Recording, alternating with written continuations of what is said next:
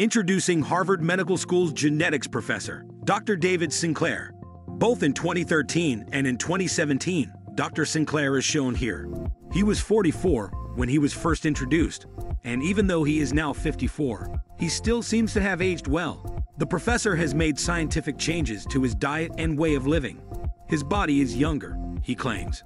I've examined my blood's chemistry, and I've discovered that I'm actually younger and healthier than I've ever been. Testosterone, glucose, inflammation, and blood cell composition. But for the majority of those metrics, my health is better than a 20-year-old's. We shall discuss his scientific discovery in this video in 5 parts. The most crucial eating behavior for longevity is listed first, followed by the foods he consumes for longevity, the supplements he takes every day, and finally, the items he should avoid for life. You can stop the body's software from becoming corrupted, slow down the aging process, and even reboot the body by leading a healthy lifestyle. Dr. Sinclair's fitness suggestion is straightforward. Work out 3 times a week until I am out of breath. You want to be able to move so quickly that having a conversation will be difficult. When this happens, you know you're getting low on oxygen, and that, in our opinion, is a very good activator of the body's stress response. Your body reacts favorably, increasing blood flow, muscle growth, and the release of anti-aging compounds from your tissues. Therefore, if you can merely stop breathing for 10 minutes 3 times a week, that can have amazing health advantages and reduce disease rates by 30%. The most vital dietary practice for longevity. Less frequent eating is the most crucial eating behavior for longevity. We are aging more quickly than necessary because of our frequent eating, 3 meals and 2 snacks, as well as other factors. Dr. Sinclair prefers to eat every 6 hours or so during the day. He eventually mastered skipping meals. His intention is to wait until dinner to eat a substantial meal before having a highly nutritious vegan meal. According to the science behind time-restricted feeding, if you're just eating 1 meal a day, as he is right now, you should wait until you regain your 20-year-old body. The time when you don't eat is crucial for enhancing your body's anti-aging defenses. These lengthy, uninterrupted times are necessary to do a thorough body cleansing and activate autophagy, which thoroughly recycles proteins in order to increase longevity. When the body doesn't have enough energy, sirtuin genes become active. So numerous disorders like type 1 diabetes, multiple sclerosis, and cancer may be helped by fasting. Dr. Sinclair offers the following helpful advice to anyone who wants to begin intermittent fasting. The key is to continuously hydrate your body with fluids like hot coffee, tea, and water throughout the day. Any hunger sensation is eliminated when one is hydrated and full of liquid.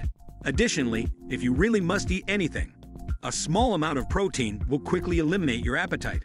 Before having 8 hours of sleep, you should fast for at least 16 hours or have very little food. Typically, this entails eating a late lunch if you skip breakfast and skipping dinner if you'd like. After 2 weeks, your liver will have figured out that you won't be eating breakfast or lunch, and it will begin producing glucose steadily. This is crucial, since glucose increases can create hunger when it drops after a substantial meal. Professor David Sinclair mostly concentrates on plants throughout the 6-hour meal window when considering what to eat for longevity. He discovered that changing to a plant-based diet improved his health. He points out that longer-living populations typically consume fewer servings, especially those who follow vegetarian diets. He suggests consuming dark green, vivid red, and purple veggies, since they are high in polyphenols that can activate the body's anti-aging mechanisms. David Sinclair takes 3 vitamins daily: resveratrol and Mn, a type of vitamin B3, and metformin are the 3 vitamins that Dr. Sinclair takes each day. Grapes contain resveratrol, which can activate several genes linked to long life. NAD, a substance necessary for life and a factor in the proper operation of sirtuins, or genes associated with long life, is increased by NMN in the body. It is well known that the type 2 diabetes medication metformin increases longevity and guards against cardiovascular disease and frailty. David Sinclair has eliminated a number of food groups in order to live a longer life. To avoid high sugar spikes, he steers clear of sugar and advises against consuming excessive amounts of fruit, especially fruit juice. For a variety of health reasons, he also shuns bread, meat, lowering protein intake, dairy, and alcohol. For red wine, he advises choosing grape varietals like Pinot Noir because of their greater resveratrol concentration. In general, Dr. Sinclair's strategy for longevity combines physical activity, time restraints in eating, a diet high in plants, particular supplements, and avoiding particular foods. His main concerns include promoting overall health and the body's built-in anti-aging mechanisms. Every day, Dr. Sinclair takes 3 vitamins. He makes it clear that he doesn't advocate or recommend any particular company, nor does he offer any dietary supplements for sale. He consumes 3 different supplements: metformin, NMN, a kind of vitamin B3, and resveratrol, to maintain NAD levels, which are essential for aging gracefully. One takes these supplements. Resveratrol is extracted from grapes and added to some yogurt.